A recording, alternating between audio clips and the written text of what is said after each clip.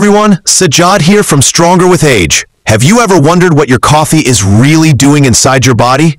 Let's take a quick look.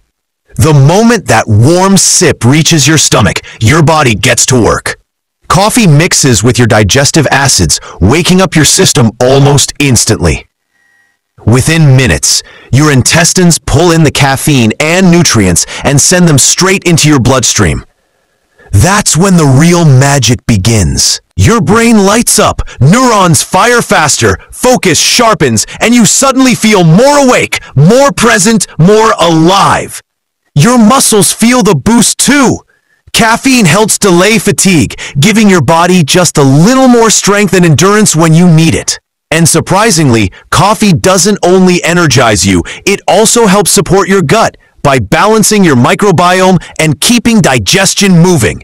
But remember, too much coffee can work against you.